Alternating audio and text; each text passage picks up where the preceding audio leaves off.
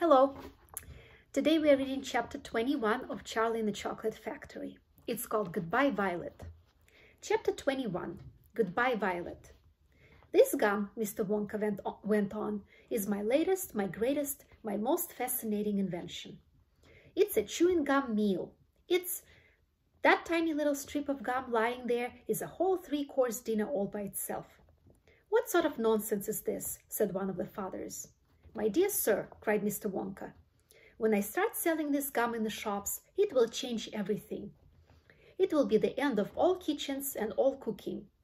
There will be no more shopping to do, no more buying of meat and groceries. There'll be no knives and forks at mealtimes, no plates, no washing up, no rubbish, no mess. Just a little strip of Wonka's magic chewing gum, and that's all you will need at breakfast, lunch, and supper.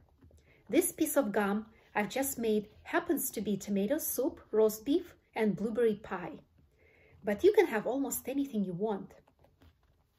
What do you mean it's tomato soup, roast beef, and blueberry pie? Said Violet Beauregarde. If you were to start chewing it, said Mr. Wonka, then that is exactly what you will get on the menu. It's absolutely amazing. You can actually feel the food going down your throat and into your tummy. And you can taste it perfectly. And it fills you up. It satisfies you. It's terrific. It's utterly impossible, said Veruca Salt. Just so long as it's gum, shouted Violet Beauregarde. Just so long as it's a piece of gum and I can chew it, then that's for me. And quickly she took her own world record piece of chewing gum out of her mouth and stuck it behind her left ear. Come on, Mr. Wonka, she said. Hand over this magic gum of yours and we'll see if the thing works. Now, Violet, said Mrs. Beauregarde, her mother. Don't do anything silly, Violet. I want the gum, Violet said obstinately. What's so silly? I would rather you didn't take it, Mr. Wonka told her gently. You see, I haven't got it quite right yet. There are still 1 or 2 things. Oh, to blazes with that, said Violet. And suddenly, before Mr. Wonka could stop her, she shot out a fat hand and grabbed the stick of gum out of the little drawer and popped it into her mouth. At once, her huge, well-trained jaws started chewing away on it like a pair of tongues. Don't, said Mr. Wonka. Fabulous, shouted Violet. It's tomato soup. It's hot and creamy and delicious. I can feel it running down my throat. Stop, said Mr. Wonka. The gum isn't ready yet. It's not right. Of course it's right, said Violet. It's working beautifully. Oh my, what lovely soup this is. Spit it out, said Mr. Wonka. It's changing, shouted Violet, chewing and grinning both at the same time.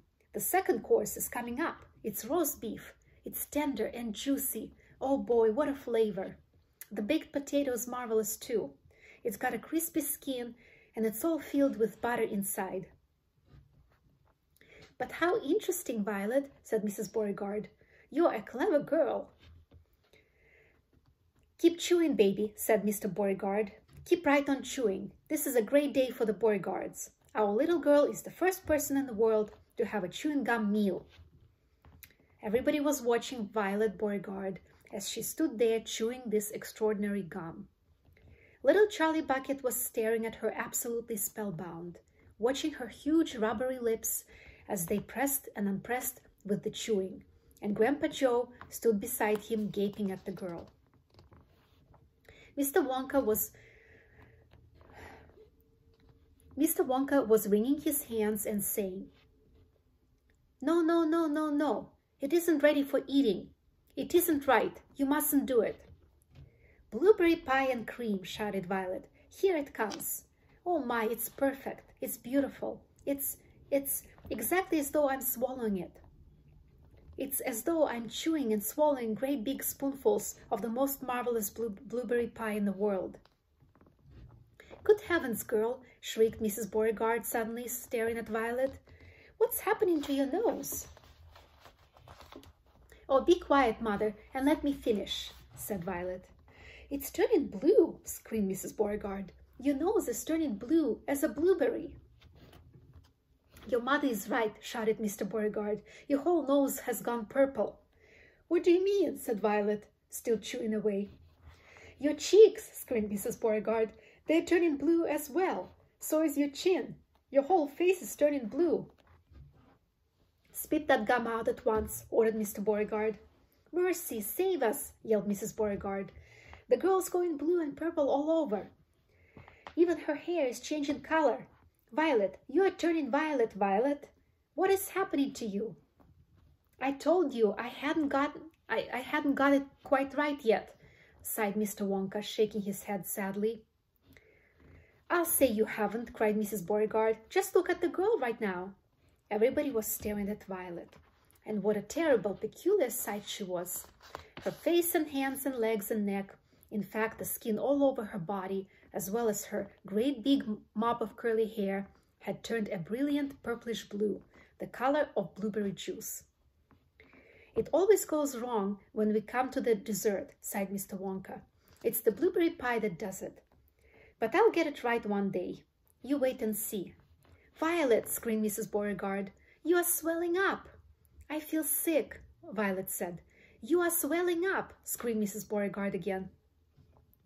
"I feel most peculiar," gasped Violet. "I'm not surprised," said Mr. Beauregard. "Great heavens, girl!" screeched Mrs. Beauregard. "You are blowing up like a balloon." "Like a blueberry," said Mr. Wonka. "Call a doctor," shouted Mr. Beauregard. "Prick her with a pin," said one of the other fathers. "Save her," cried Mrs. Beauregard, wringing her hands. But there was no saving her now.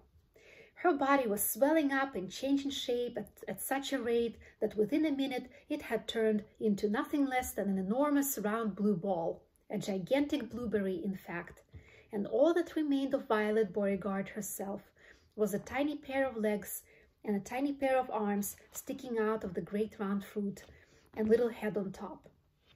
"It always happens like that," sighed Mr. Wonka. "I've tried it 20 times in the testing room on 20 Oompa Loompas, and every one of them finished up as a blueberry.